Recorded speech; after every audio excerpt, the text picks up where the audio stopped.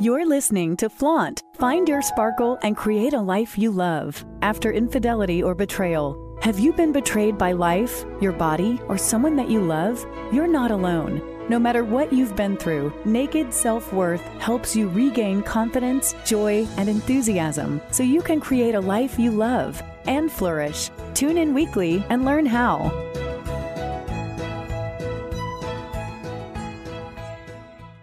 One of the hardest things about finding out that your partner has had an affair is the shame and embarrassment. Talking about it, because it makes you feel like you did something wrong, that somehow you weren't good enough and that you didn't keep them happy. And there's such a misperception in the world around what affairs are like and what it means when somebody has had an affair. That's why I have created a monthly support group for women who have been betrayed by their partner. It's for women who are really ready to move through the grief and the pain in a healthful way so they can claim what's possible for them on the other side of infidelity and betrayal as quickly and as healthily as possible. And part of that is having community with people who are positive. There are so many online support groups where everybody's just really negative and grouchy and they just vent their own pain and they vomit their pain all over you. And this group is nothing like this. This group is honest. Yes, we're honest. But it's also about support and community and holding each other and building each other up. If this sounds like something that you would be interested in, go to www.flourishafter.infidelity and sign up. When you sign up, you'll immediately get the Zoom link to our next meeting, and then you will be in the loop and you will know when each monthly meeting is about to occur. I really look forward to having you there, to building this community of strong women together. Once again, it's www.flourishafter.infidelity.com. And we'll see you at our next meeting. Hello, and welcome to Flaunt. Find your sparkle and create a life you love after infidelity or betrayal. I'm Laura Cheadle, and today's guest is Kate Anthony. And if you haven't heard of you, I am so excited to be the one that gets to introduce you to her. She is the host of the New York Times recommended podcast, The Divorce Survival Guide. She is a certified coach with over a decade's worth of experience helping women, specifically women with children, make the most difficult decision of their lives. And that decision is, should I stay or should I go? And I know that so many of you are struggling with that. You're thinking, well, I never thought I would be involved in a situation where I had to make that decision. I never thought I would be facing infidelity or any other kind of betrayal. And oh my gosh, now I don't even know what to do. Now, on top of that, the other thing that she does that I really love is she helps moms recover from toxic and emotionally abusive marriages. And I don't know about you, but I kind of don't think you can face infidelity and not have a toxic or abusive relationship. So you are in for an amazing show. Welcome to the show, Kate. I'm so glad you're here. Thank you, Laura. It was such a pleasure to be talking to you once again. I was on Kate's podcast yesterday. She's on mine today. I'll have to put the link on that too, because that way you can just get more of all of this goodness. Yeah. Yeah. Okay. So let's kind of start from the beginning here. That question, should I stay or should I go? Let's just go right into that. How can you help somebody make that decision? And what is that decision all about? And let's just go. Well, the first thing is, I don't tell anyone what to do. So, and I know that, when I was going through this, I mean, I really agonized for a few years about whether I should stay or go, because my marriage was really toxic and really desperately unhappy. And I struggled with this for so long, and I really did want someone to tell me what to do. I really did. I was desperate. I was looking for a burning bush. I was like, somebody tell me what to do. Yes. And, I would ask my friends who had been divorced, like, how did you know? And their response was always, when you know, you'll know. And I was like, that's not helpful. Right. And it was true. When I knew, I knew. But I also, over the years, have sort of developed a process because, our own knowing, while it is the greatest tool we have, as women, it is also often the most buried tool that we have. And I know this is something that you do in your work, Laura, right? And by the way, right, like it's the T in flaunt. Yes. So it's the last step in the process, as it is for me, right? That trusting your truth, there's so much that has to be excavated before we can even trust in our own truth, right? And oh my gosh, yes. Right. So I have should I stay or should I go is my program that I have. It's an online coaching program, and it does take you through the steps. The very first thing that we have to do is excavate that part of ourselves, because if you've been in any kind of relationship that is toxic, unhealthy, unhappy, you have probably been, and listen, if you're a woman in the 21st century, or any time in the past, you have probably been burying your needs, your desires, your feelings, all of that in favor and in service of men and children. If you are a cisgendered, heterosexual woman, men and children have taken the front seat and you have taken the back seat. And so the first thing we have to do is figure out how to get you into the front seat and do the work to teach you how to drive, essentially, your own life.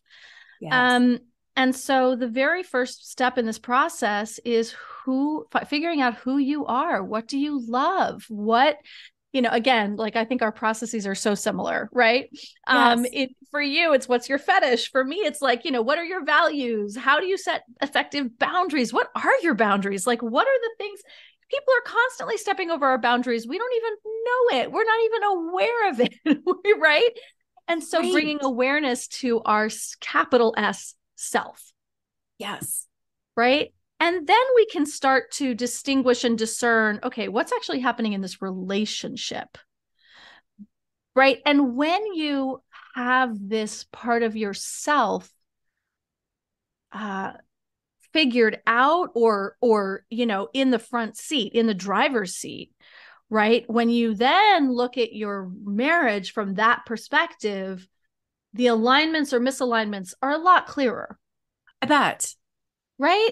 Yes. When you know who you are and you know what you love and you know what you value, I mean, even values, right? Values are I think some of the most misunderstood things that are, often talked about, and, corporate structures have taken them over, we have a value of, integrity and blah, blah, blah, blah, blah, blah, blah. And then like they're crooks, right? Like, right. Right. So, but for our own personal values, mining for our own personal values is a very, I think, very specific and very, I think, eye-opening process. Because, one of my favorite stories to tell is that I had a client once years ago who we were mining for values, and she came up her top value that was weighted the most high and was the most important to her was personal development.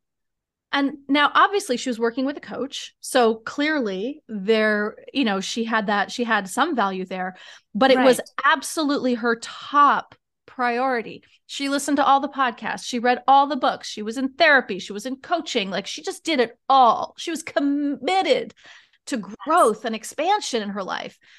And she was married to someone whose response to this was, I'm the same person I was 20 years ago. I don't need therapy. I'm fine.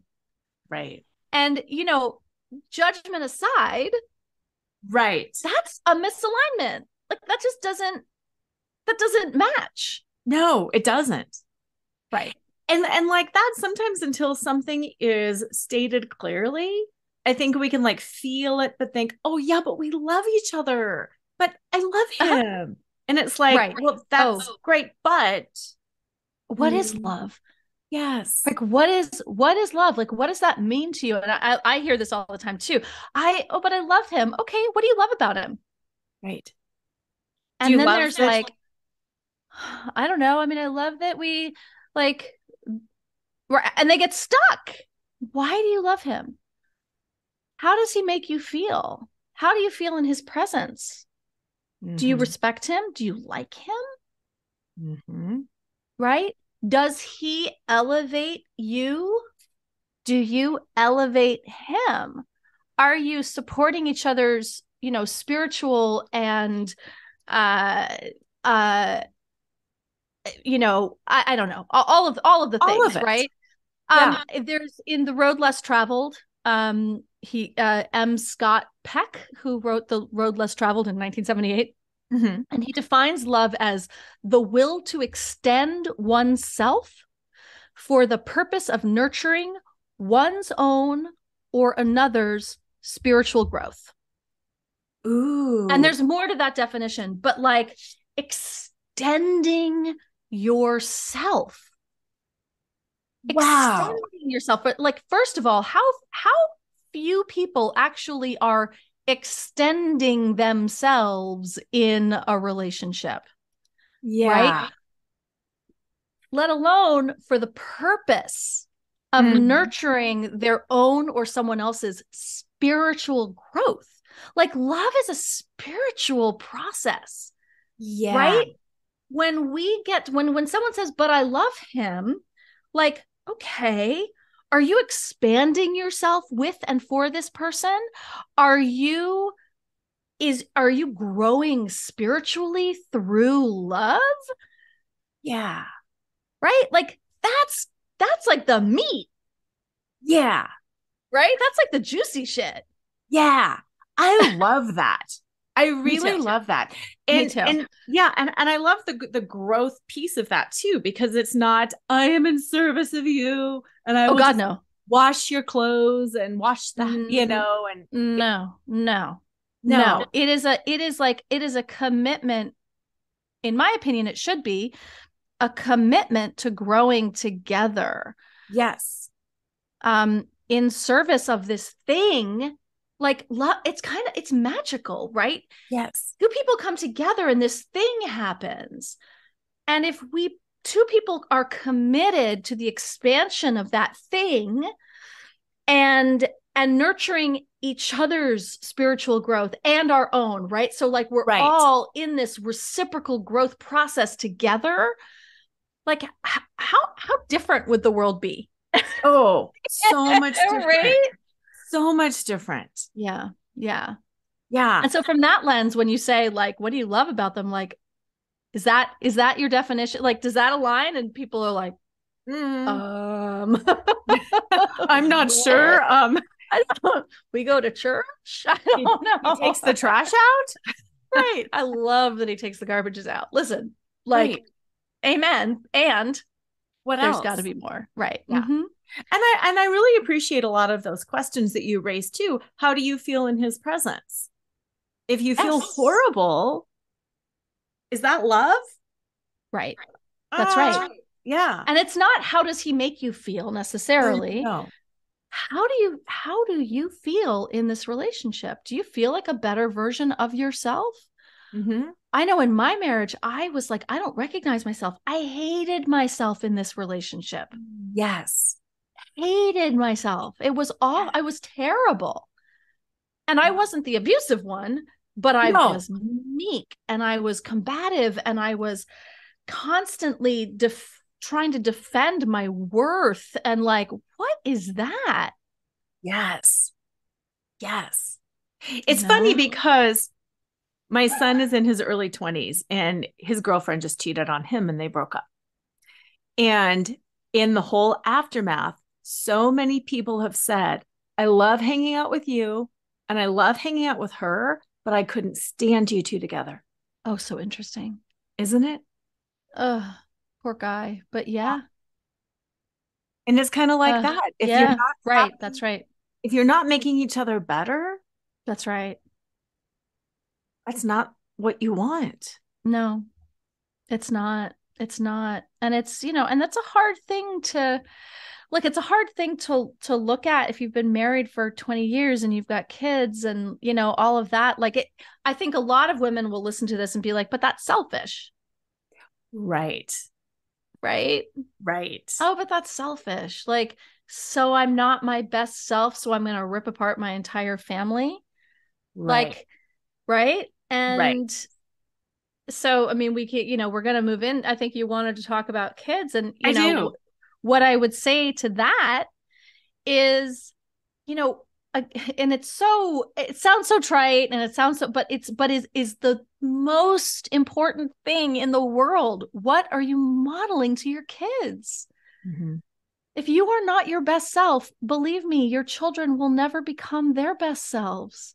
No. They won't, especially if you're a woman and you have girls.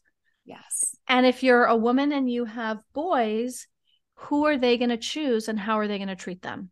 Mm-hmm. And that was my moment. That was my aha moment. That's when I knew I had to go, was when I looked at my son. He was 3 at the time. And I said, oh my God, he's going to grow up to abuse women.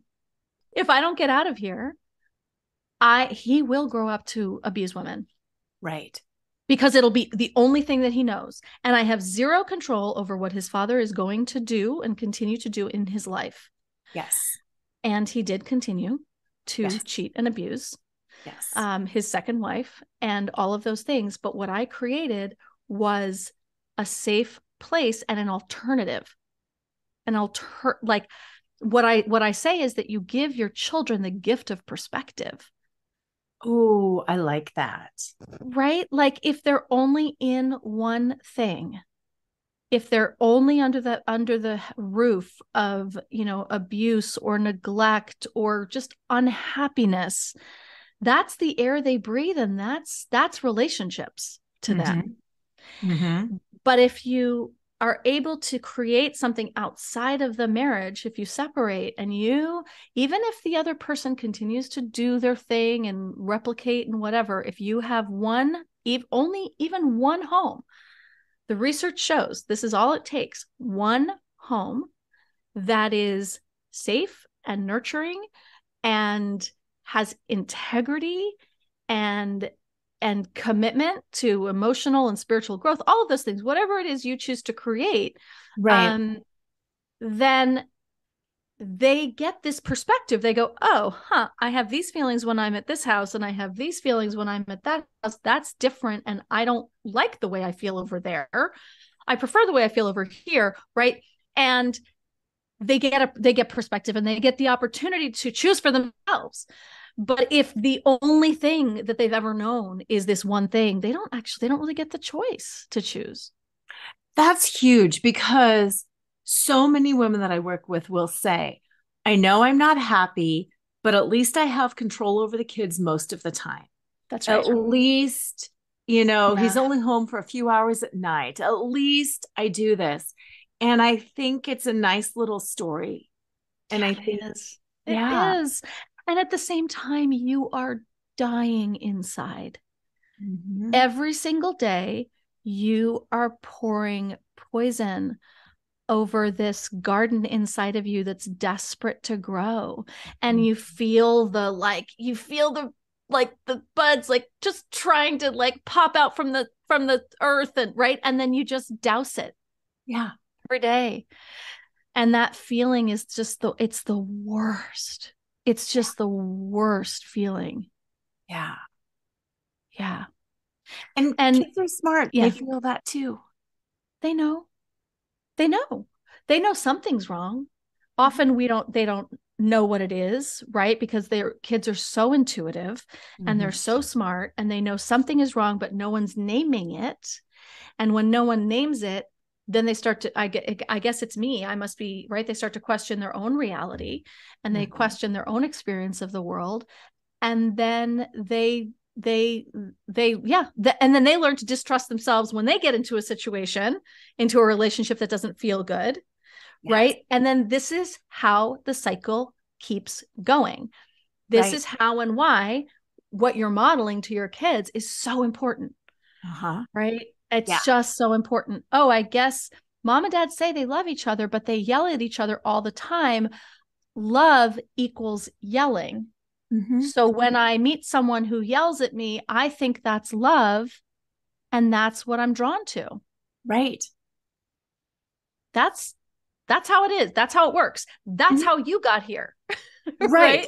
And Like, that's exactly it. Like, we didn't cause the infidelity. And at the same time, there are things in our psyches, in our past, that we have unhealed wounds that also allowed us to be here. It's not our fault, but it allowed us to be here. That's right. That's right. And it's, it's unconscious. It's our unconscious mapping.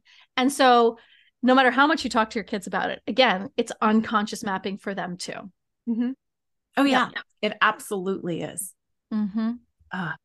So it's such good stuff. And it's like a gut punch, but at the same time, it's freeing. Yeah, that's right. Yeah. Mm-hmm. Yeah, it really is. It is freeing. Once you've processed the gut punch, it can be so freeing. Mm-hmm. Yeah. Yeah. Well, say more about these steps, because first it's like that excavating yourself and then figuring out what's going on in the relationship and what's in alignment and what's in misalignment. Yeah. What happens after that? Well, I talk a lot about identifying abuse. I think that far more women are being emotionally abused than we talk about, than is understood. And I think to me, it has become, and I never set out to be a domestic violence victims advocate or, expert in uncovering emotional abuse. But it kind of became my specialty because it's everywhere. And I think that I go through a lot of that in my programs, really helping women to identify these patterns. And they are all systemic. They are all ingrained in this patriarchal system that we are all raised in. And it's really important. One of the in the last few years, I think we all know that like narcissism has become this, buzzword, a buzzword, right? Everyone's divorcing a narcissist. Right. And statistically speaking, is that possible? Could that be possible? Right. Well, at first I used to say like, absolutely not. Like statistically, it's not possible, right? Like now, narcissism is a spectrum. Yes. There are narcissistic tendencies. There's, benign narcissism, people who are, have a narcissistic wound, but are not terribly harmful, right? I mean, all narcissism is harmful, but not, they're not out to get you. And then there's more malignant narcissism, and then there's narcissistic personality disorder, right? So broad spectrum. What I have come to, I was researching this a lot for my book that I'm writing, and one of the things that the conclusion that I came to is that actually there are more narcissists in the world right now than ever before, because we celebrate, we indulge, we foster we foster it. And then I was watching there was a Instagram video with Guramate, and he was talking about how narcissism is normal in childhood, right?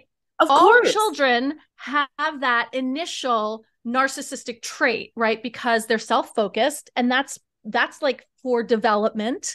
Right. The brain hasn't fully developed yet, and so the empathic centers of the brain in the prefrontal cortex don't develop fully until we're 25, right? So kids tend to be narcissistic, right?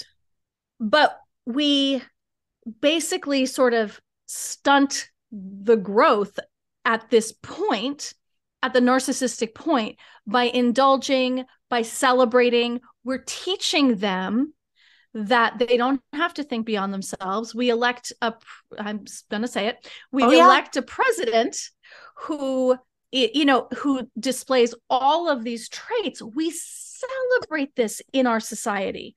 Yes. And so we have created this monster where men in particular are conditioned and societally praised for all of these narcissistic traits, for aggression, for the sort of bro culture, go get them, like all this self-serving stuff. The way that we treat women, the way that men are conditioned to treat women is abusive. Yes. And we celebrate and support it, down to the court systems, to the fact that coercive control is not illegal. No. It has been codified as part of the definition of domestic violence in exactly 5 states in the United States. I mean, it's stunning, isn't it? Mm-hmm. It is. And so this is sort of, I get on a high horse about this, but, I do think that we have more narcissists than ever before, or we are recognizing the symptoms but I do think that something has happened to us, in the last, I would say maybe 10 to 20 years, where they're just more and more and more. And it's terrifying, and on the flip side of that, right? Women, someone said, like, how do you know if you're codependent? And I was like, well, if you're a woman in the 21st century or any time in the past, right? And you have been taught to put everyone before yourself and meet everybody else's needs above your own, you're codependent. That's the deal. Yeah. And if you have childhood trauma, which we all do, you're probably codependent. Right. Yeah. Right. And again, that's celebrated too. Right. Exactly. Yeah. Exactly. Oh, the sacrifices she's made. She's such a good mother. She put everyone else's needs before her. Yes. Oh, she works and she's after her own, her own enrichment. And she what kind of a mother is she? Yeah. Yeah. I even talk about in my TED Talk about that in regards to the body. If a woman is too out of shape and too heavy, she has no self-respect, blah, blah, blah. But if a woman is buff and cut and fit, God, she must be at the gym all the time. How does her husband put up with her? Why isn't she with kids? She's so selfish. Well, really, I can't be either extreme. Where is that perfect middle ground of exactly healthy yet not fat? I don't understand that. Right. Exactly. They're women. Yeah. We can't buy a break. No, we cannot win. No, cannot win. No. Yeah. So in terms of my programs, I really do go through this, like the self, and then society, culture, right? Because there's so much to that as well. There's also the mental load, and we're exhausted and all of this stuff, that is your marriage terrible, or is marriage just terrible for women? Right. Right. Which we're starting to really, I think that most women, it's something like 75% of women who get divorced don't remarry because it doesn't serve us. So we're like, oh no, I'm not opting back into that. No. Right. And then we go into the interpersonal, right? Okay, what is healthy communication? How do you communicate? We don't teach that in school. No. Isn't that sad? Yeah.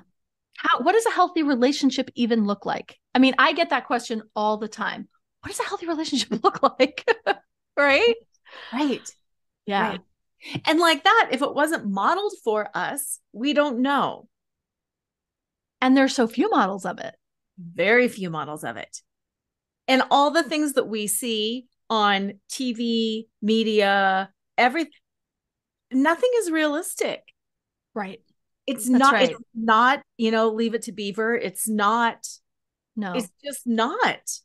And then we have all these reality shows like 90 Day Fiance, things where they're in love in come on, that's not love. No. That's not love. No. Love is what happens after you go through the honeymoon period, after the the intense attraction, and, you're not having sex 7 times a day anymore. And like, you're actually in life. Right. That's where love comes in. Right. Oh, and exhausting. it's hard. Yeah, it is hard. I love that you address it on all fronts, because when we have the whole picture, when we understand this is the society, this is the culture, this is the air that I'm breathing, this is the way my mom was raised, this was the way her mom was raised. Wow, I see how this is starting to impact me. And now I get to choose. Yes. Right. That's exactly right. That's exactly it. I'm choosing now from a place of, I have all of the information. Yeah. And I've done a lot of the transformational work. And now I get to choose from that place. Yeah. How cool is that? Yeah. And scary. I was just going to say, now it's still scary. It is scary partly because like, oh yeah, you're, thinking of changing your whole life. But also women aren't used to that level of control, power. I was going to say power, but it's control over their own lives, right? We're not used to that.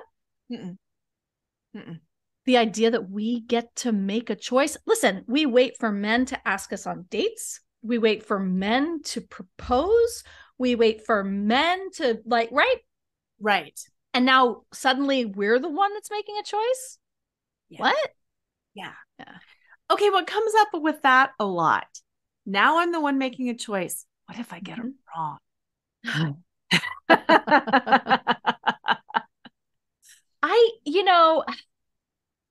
I don't, first of all, if you get it wrong, if you're sure you got it wrong, okay, get back together. I don't know. Start to date and see how it feels again. I do know people who have remarried the same person twice. They've also divorced the same person twice. They got back in and realized, no, nope. Actually. But listen, I don't know that there is a mistake. If you're really coming at it from the perspective that we're talking about, I don't know that you can make a mistake. It does become very clear. What happens is that, 69% of divorces are initiated by women. And at that point, men suddenly go, whoa, hold on, wait a minute, I'll go to therapy. What do you need us to do? What I'm blah, blah, blah, blah, right? Not what I wanted. And yeah. Wait, what do you mean? What? And women are like, I've been asking you to go to therapy for 5 years, 10 years. Yeah. And now you want to go? And what I say in that case is, all right, put a pin in it. Separate. Go through with your plan. Don't let, and we talked about this on my podcast, right? Don't let the promises be the thing that keeps you. Yeah. Let the actions be the things that bring you back. Yes. Right? Yes. Okay. You want to go to therapy. You want to do the work. You suddenly realize that you have trauma that has caused you to be this way or whatever it is. Great. Right. Great. Right. Now show me. Right. Show me. Yes. And it will take years. The thing that people don't understand is that they're like, he's been amazing for like 2 weeks. Anybody can be amazing for 2 weeks. Anyone can be amazing for 3 months. I mean, that's the honeymoon period, isn't it? When we're all on our best behavior and we're absolutely all kind and well. Absolutely. And healthy. Right. And, yeah. Yep. Yeah. So don't tell. Show me what you're going to do. And also, don't be the one to call the therapist. Don't be the one, like, if they want to do stuff, they can make all the phone calls. Yes. Yes. Sit back and see what he does. Yeah. And that's right back into the whole codependent thing. We are so used to doing. That's right. Yeah. Yep. Yeah. Yep. And that's, I talk about 69% of divorces are initiated by women. And my friend Susan Guthrie said, she's like, but that's also because women are more apt to do the paperwork. So most of them are most of the paperwork is initiated by women. It's not necessarily that the women have been the ones to initiate the divorce, but I would say I think it is. I still think it is. And then we have to do the paperwork too. Right. Right. Right. So, Exactly. right. Okay. So you said something, and I think it's really profound about letting the actions speak louder than the promises. I think that's Yeah. really good. Yeah. And the work that you help women through is a transformation. So Yes. when you're working with people, how long does it take for us to transform, where our actions are better, where we are saying, you know what, I'm not being meek anymore. I'm not whatever anymore. I'm not carrying the emotional labor anymore, because old habits die hard. And if you're telling somebody else, I'm not playing ball until you show me, but you're also doing it for yourself. I'm also not playing ball until I show me. Right. Right. Yeah. I think that's a great point. And I think it very much depends. I think that different people's trauma certainly is going to bring them to, there's not everyone's starting at the same point. Right. So I think that, listen, when I work with clients one-on-one, I work with clients one-on-one on a weekly basis for about 3 months. It usually goes over into 4 and 5. They have 12 sessions when they work with me. And so it goes over, like, whatever. Yeah. But in that time, they will see major changes happening because they're consulting with me every step of the way. Yes. Right? Yes. One-on-one. I am in their corner. I am writing the scripts for them. I am coaching them through the phone calls. I am like all of that. Right. And so it's right. That's just the beginning. But it is the launch pad, right? It is the thing that will take them into, oh, wow, I did that and it was totally different. And oh my God, that felt so good. I want more, right? Yeah. And so total transformation. I don't know if we all ever totally transform, but if you're just doing an online program, maybe not as as impactful. Right. I think the one-on-one work is really where it's at. Yes. Or I have an amazing group program that is great because it's the women in community. And then I'll pair them off in accountability, say like, okay, you've been saying that you're going to make this phone call to an attorney to get a consult for 3 months now. Mm-hmm. So you're going to do it this week and you're going to check in with her and I'm pairing you two up and yes. things get done. So I do think that listening to podcasts, reading the books, doing online programs, amazing. But there's nothing like getting into therapy with somebody who actually understands all of this, working with a coach like you or me, somebody who really understands this, who's going to be pushing the need, because you don't know what you don't know. No, you've got your own blind spots. Exactly. And I just want to like high five and support all of that too. I love therapy. Therapy is super important. I recommend it for everybody. Yep. And coaching really is that thing. One of the things I do is it is like, I give my clients Voxer access to me and I say, I want you to Vox me. I don't care if it's 3 a.m. my ringer's not going to be on, but you Vox me and you just get it out. You just at least tell me like, I'm struggling with this. Yes, absolutely. Just having that person to go to, knowing they can call you, they can call me, they can say, what do I do with this? And we can say, this is what you do with that. Right? You don't respond. First of all, the fact that you're not responding and you're asking me what to do is the first step. You've now put space between what came in and what goes out, right? So like, yay. Yes. Yay. Yes. Right. And then we'll craft something that makes more sense. Exactly. Right. That is more aligned with your vision for yourself. And, yes, I think what you're saying is exactly right. Therapy and coaching are 2 very different modalities. And my favorite clients are the ones who have been in therapy for a long time. And they're like, okay, I get it. Okay. But now what? Yes. Now what? What do I do? Yes. Now what do I do? Because the therapist isn't going to tell you what to do. No. And a coach will. Right. To a degree, right? To agree. But based on what you have uncovered together, based on That's what right. you've unearthed, based on who they know you to be and what they know that you deserve and want for yourself. Yeah. It's not that we're saying, you know what, Kate, you're going to get divorced on Thursday because. No. But yeah, when you've already uncovered that you are so miserable, then we're going to go, okay, how are we going to move through this? Mm-hmm. So what about, have you ever had the person, and what would you say to the person who says, okay, I have uncovered this. My relationship is not in alignment. I'm just not going to do that anyway. Can you still help support me? Yeah, absolutely. I mean, look, I have clients who have decided not to leave. Listen, there are a lot of very valid reasons that people stay. Yes. In the United States, health insurance is a really good one. Disability, kids with special needs. It can be really, really hard. Like there are a lot of reasons that, or, for some people, the money. I've had clients who are like, listen, I like my lifestyle.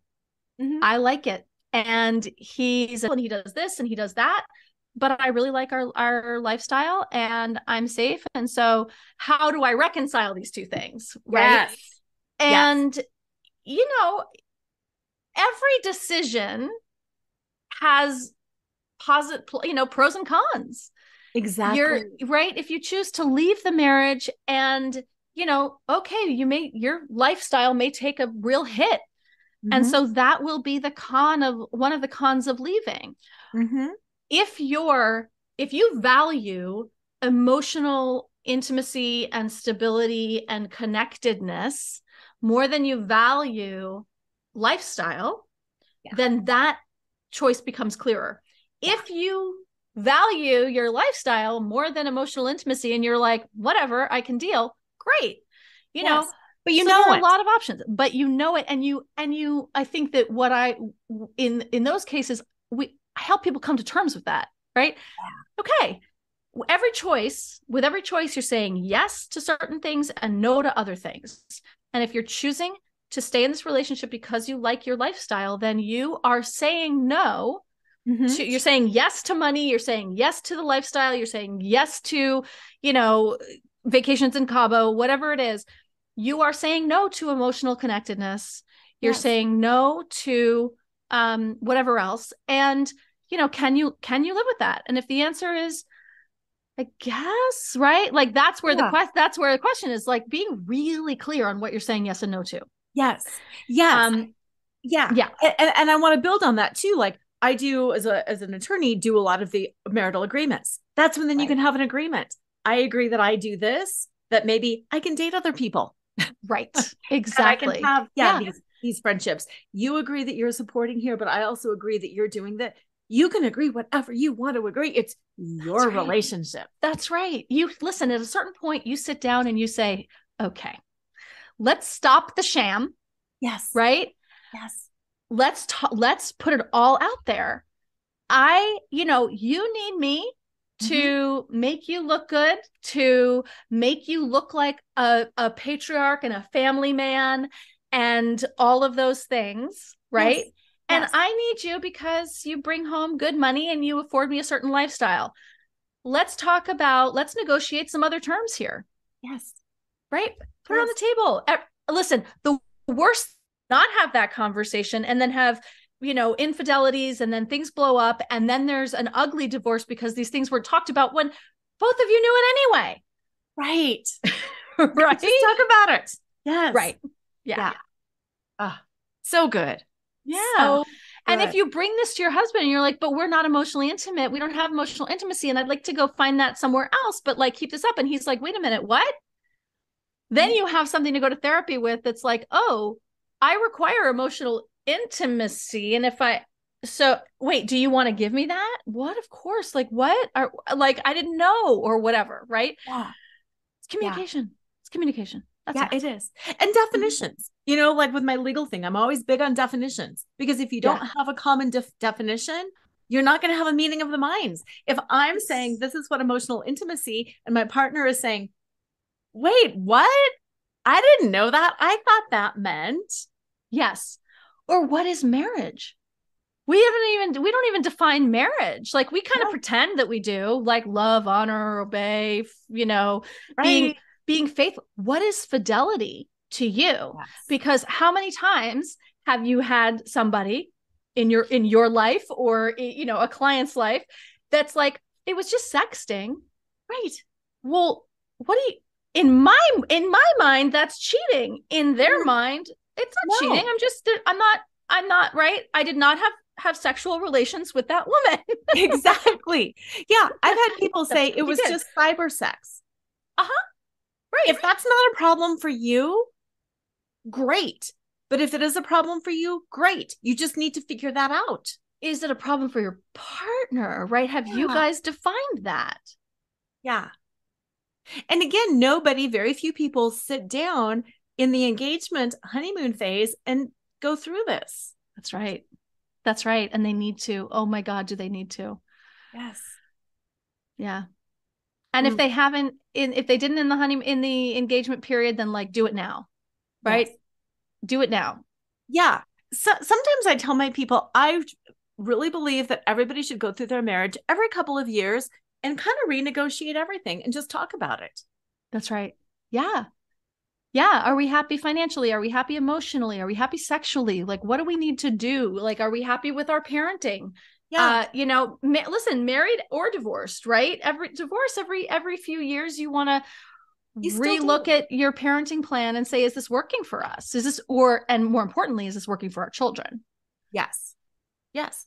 And I think a lot of the work that you do too, excavating yourself and figuring out that we grow and we change, talking about your client who was into personal development. I'm different than I was before the infidelity. I'm different than I was before I had 2 kids, before I had 1 kid. I'm different every day. I evolve every day. I'm different. Yeah, exactly. Yeah. And always assessing that and communicating that and we base so many of our life choices on those changes. We have to also share that with the person that we're sharing our life with. Yeah. Because so many assumptions are made. Yeah. Yeah. Well, oh my God. I mean, just talking with you yesterday and then talking with you today, I just feel it's been such goodness. I think you have brought so much value to my audience, to my listeners. I really hope people check you out further. Where can they find you? And when do you know when your book is coming out? January of 2024. So we're a little bit of a wait on that. I'm getting my first round of edits back from my publisher, my editor, I think maybe this week. Nice. So you can find me. My website is kateanthony.com. And on Instagram and TikTok, I am at The Divorce Survival Guide. And my podcast is The Divorce Survival Guide Podcast. Wonderful. Well, definitely check her out, especially if you are thinking any of those things that we talked about today. Should I stay? Should I go? And if I stay or if I go, what is it going to do to my kids? So I hope you got as much out of this as I did. Have an amazing week. And as usual, always remember to flaunt exactly who you are, because who you are is always more than enough. This podcast is sponsored by BetterHelp. Have you been struggling lately? Relationship issues impact every area of your life. When I found out about my husband's infidelity, I was so devastated. I could barely function. Sleeping was impossible because I couldn't shut off my brain. Eating was a challenge because I felt nauseous all the time, and for the first month or so, everything felt pointless. Whether you're having trouble sleeping, feeling hopeless, or just can't focus, BetterHelp is here to help you. BetterHelp offers licensed therapists who are trained to listen and help. You can talk to your therapist in a private online environment at your convenience. There's a broad range of expertise in BetterHelp's 20,000 plus therapist network that gives you access to help that might not be available in your area. Just fill out a questionnaire to help assess your specific needs, and then you'll be matched with a therapist in under 24 hours. And then you can schedule secure video and phone sessions. Plus, Plus, you can exchange unlimited messages, and everything you share is completely confidential. I know that confidentiality was important for me, especially early on when I couldn't even get my own mind wrapped around what was happening. And it was so comforting to be able to speak with someone candidly about everything I was going through, to validate that what I was feeling and experiencing was completely normal. You can request a new therapist at no additional charge anytime. Join the 2 million plus people who have taken charge of their mental health with an experienced BetterHelp therapist. Special offer to Flaunt. Create a life you love after infidelity and betrayal listeners. You get 10% off your first month at betterhelp.com/flaunt. That's BetterHelp, HELP.com/flaunt, FLAUNT. Thanks again to BetterHelp for sponsoring this podcast.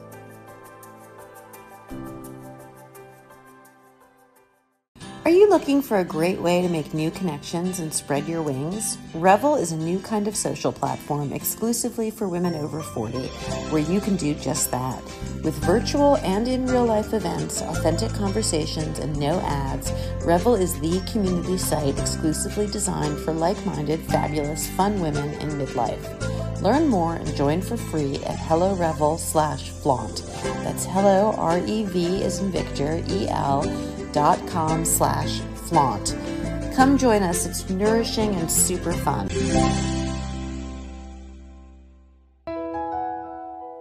Tune in next time to Flaunt. Find your sparkle and create a life you love after infidelity or betrayal with radio host and live choreographer Laura Cheadle every Wednesday at 7 a.m. and 7 p.m. Eastern Time on syndicated Dream Vision 7 radio network. Develop naked self-worth and reclaim your confidence, enthusiasm, and joy so you can create a life you love and embrace who you are today. Download your free Sparkle Through Betrayal Recovery Guide at nakedselfworth.com.